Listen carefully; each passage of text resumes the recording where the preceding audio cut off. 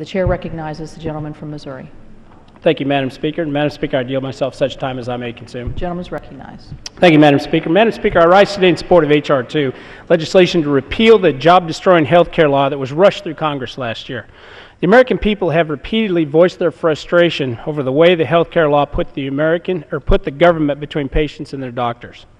They have protested this law's outrageous federal mandates and high taxes. They have demanded that reform of our nation's health care system focus not on bigger government, not on more bureaucrats, but on targeted, common-sense changes that encourage competition and better choices. But instead of listening to the people, Washington gave them a law that piles more than $500 billion in tax increases on families and small businesses.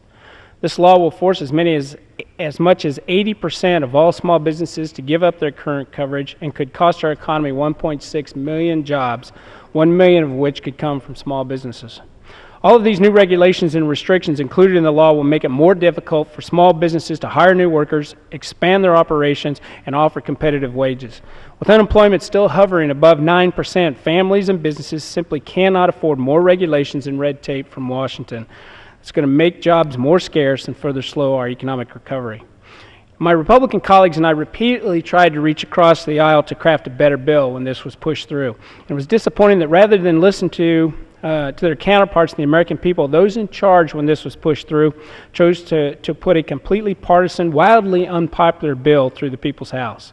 We now have an opportunity to give the people what they want by repealing this law and replacing it with meaningful reforms that will cut costs and increase access without creating big problems for businesses or piling more unsustainable debt on future generations. I urge my friends and members to vote in favor of this, repeal this legislation, and join me in implementing better solutions for improving our nation's health care system. I would reserve the balance of my time.